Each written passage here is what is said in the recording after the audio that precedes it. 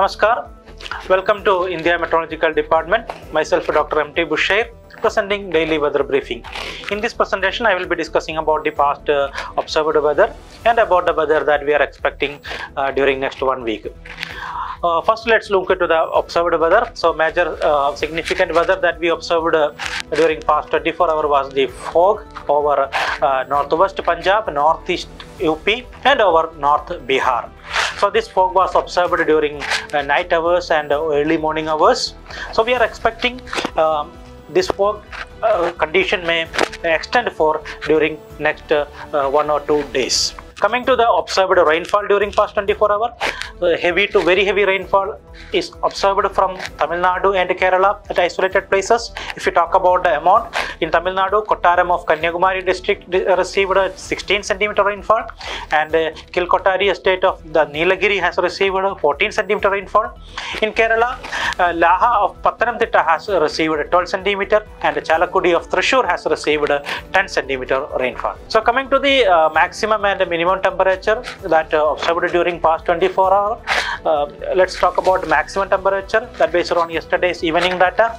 So there is a fall in both maximum and minimum temperature over Indo-Gangetic plains by about 1 to 2 degrees Celsius during past 24 hours, and no significant change over the remaining parts of the northwest, central and east India. And maximum temperature were above normal by 2 to 4 degrees Celsius over plains of northwest, central and east India. If you are talking about the minimum temperature, it was above normal by 1 to 2 degrees Celsius over Haryana, Delhi, Odisha, and it was above normal by 2 to 4 degrees Celsius over Rajasthan, Madhya Pradesh, Chhattisgarh, Uttar Pradesh, Vidarbha, Gangetic West Bengal, and the minimum temperature was above normal by 2 to 6 degrees Celsius over Bihar. So coming to the highlights of today's presentation, we are not expecting any significant weather over most part of the country during next 3 to 4 days. So coming to the synoptic system that we observed today morning. So yesterday we have seen, we have observed one cyclonic circulation over South Tamil Nadu coast.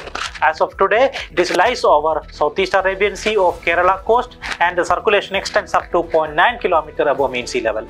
And another cyclonic circulation likely to form over Southeast Bay of Bengal in lower tropospheric levels around 5th November. Under influence of this upcoming cyclonic circulation, we are expecting weather over Andaman Nicobar Island in day 3 and day 4, and over east coast regions like Kerala, Tamil Nadu, CAP, we are expecting weather on day 4. Under the influence of this upcoming cyclonic circulation that likely to form over Southeast Bay of Bengal, we are expecting weather over Andaman Nicobar Islands on day 3 and day 4, and over East Coast India, especially over Tamil Nadu, coastal Andhra Pradesh on day 5. So coming to the weather warnings that issued for next 7 days. First, as I mentioned in the previous slides, we are expecting moderate to dense fog over northeast UP during today and tomorrow during night hours and early morning hours. Coming to the heavy rainfall warning, we are expecting heavy rainfall warning over Kerala and Tamil Nadu on today and tomorrow. We are expecting thunderstorm lightning activity over Kerala, Tamil Nadu and South India Karnataka on today and tomorrow. And we are expecting lightning activity on Telangana on today, and over Kerala on 5th November.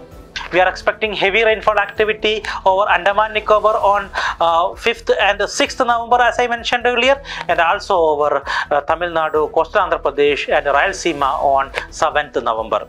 We are not expecting any significant weather on 8th November and 9th November. Coming to the fisherman forecast or warnings issued based on today. So there is no warning for today and tomorrow, and due to the upcoming formation of the cyclonic circulation over Southeast Bay of Bengal over the marked area, we are advising fishermen not to venture because of the bad weather. Thanks for watching our daily weather briefing programs. We will come tomorrow with updated forecast and warning. Till then, namaskar.